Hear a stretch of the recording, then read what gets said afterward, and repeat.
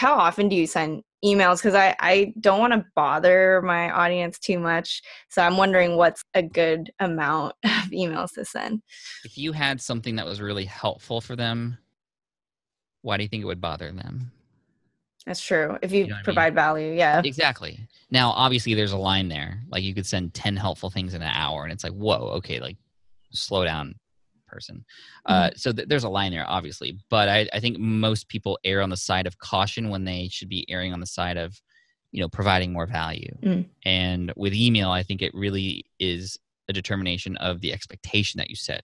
So if you tell people, hey, I'm going to send you a weekly newsletter, and then you send them an email every day, you've changed what their expectation was versus what actuality was, and that's not good.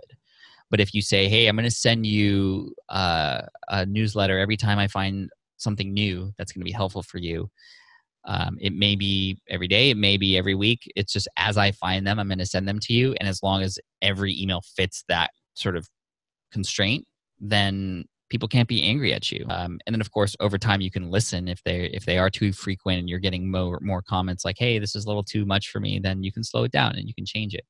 But for me, it really depends on where people are at in the system, because I have built out this intricate sort of email web where, depending on where they enter from, if they enter based on a podcasting related tool, like my podcast cheat sheet, well, then it takes them into a podcast related series of emails that then eventually get them to understand that I have a bigger premium course to offer should they be interested in it. Some people come in on my general list on my main website, and then the first few emails are about their challenge and struggle, and then it kind of works to determine, okay, well, where does their focus want to be? What level are they at? So I can give them more information about that stuff. So, I would say once or twice a week to start is a good starting point. And usually what happens is, over time they go, oh, well, yes, I want to opt in to get more information about this. So yeah, add that to my emails. And it's just something that, you want to make sure that when you create emails for your audience, you try to keep it simple. Try to keep it simple. And especially with something like ConvertKit, which is simple to use, but also has some advanced features. It can be really fun to get into those advanced features where you start to have like people be able to split off into these funnels and then over time split off into these, and you have this giant web. Like, I would start simple. If you want to tag your audience, start tagging them based on like 1 to 3 different things. So for me, for example, I have an audience of people who want to start a business, but there's different segments in that audience, like people who have yet to even start a business. And then there's the people in the middle who have started and they're getting kind of a little bit of results. And then there's the people who are just crushing it, right? They're also following me. If I send a person who's crushing it a beginner's guide to how to build your website, that's like, it doesn't align with them, right? Even though we're all interested in building business, they're at a different level. So what I can do is go, okay, I'm going to send this email to everybody about how to build a website, except the advanced audience and the medium audience who already has a website. So you could do it in the only send it to these or don't send it to these. And that can be really helpful. So a good example is if you're a photographer and you start to understand like who has a Nikon camera in your audience and who has a Canon camera and a Sony camera. If you get like a coupon for Canon like stuff, Canon lens, then you can just say, hey, I want to send this Canon coupon just to my Canon people, because your Nikon and Sony people, like they wouldn't care. And that way you're not over sending them emails that don't matter to them. The most important thing is you want to send emails that matter to people.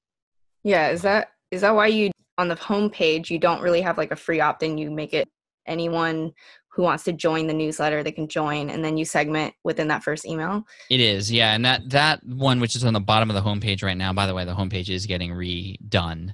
But currently that's like just kind of like a last sort of like filter for anybody on that page who's just like, oh yeah, I want to join the newsletter.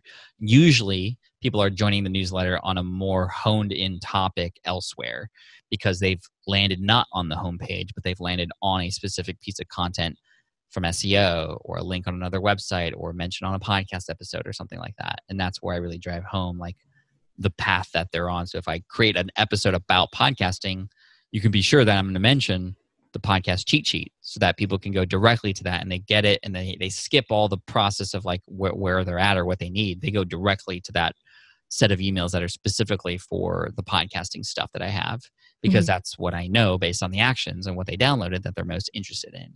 And again, you want to start simple with that, because you could literally have like 100 different tags. It could just be this mess of a web. So start simple and segment your audience into just 2 to 3 buckets at most to start. How many funnels do you think you have going on right now with email? Too many. Too many. It's literally something that's probably gone a little bit out of control, because we're always experimenting with new things. Like if I could go back into time now that I know what I know, I would have just 3 funnels for the 3 different courses that I have, and that's it. And just focus on driving more traffic into those, and that's it. Versus we literally have like 4 different ways people can enter the podcast segment. We have like 2 different ways that people can enter the affiliate marketing segment, and it's just like, it's like just simplify.